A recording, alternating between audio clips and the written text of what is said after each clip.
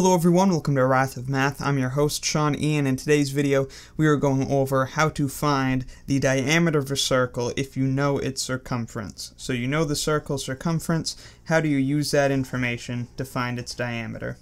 So we know the distance around the circle. How do we know the length of this segment right here? A segment passing through the center of the circle, which is a diameter.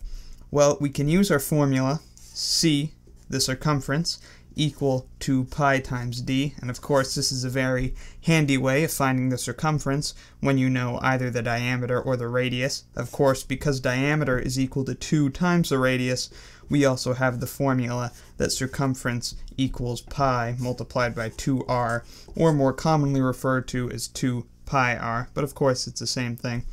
So then using this, we can easily solve for our diameter by dividing both sides by pi. So we get d equals c divided by pi. And then of course if we solved this case we would end up getting a formula for radius, but that's not really what we're interested right now. Of course if you can solve for diameter, you can solve for radius just by dividing it by 2. So here's our formula. This is how you do it. You just have to use this handy formula. So if you know your circumference, you just have to divide it by pi. Now I'll do an example for you, but I'm not going to do a messy example because I don't have a calculator on hand. So let's say that the circumference of this circle here just so happened to be equal to 3 pi. Can you see that? Yes, you can. That's in the frame. Okay, so that means that the diameter, using this formula, is equal to 3 pi divided by pi.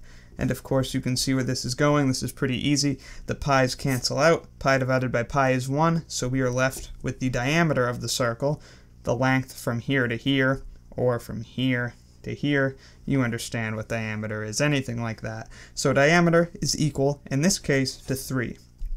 So if the circumference is equal to a multiple of pi, then you know that the diameter is basically just the coefficient that pi has. You know, just drop the pi because you are dividing by pi to find the diameter. So that's the formula, that's how to use it. Of course, you're usually not going to have numbers that pretty, but otherwise, you know, leave it in terms of pi or plug it into the calculator, whatever's fitting for the situation. In any event, I hope this helped you understand how you can find the diameter of a circle if you know its circumference using this handy dandy formula. Let me know in the comments if you have any questions or need anything clarified or have any other video requests. Thank you very much for watching. I'll see you next time, and be sure to subscribe for the swankiest math videos on the internet.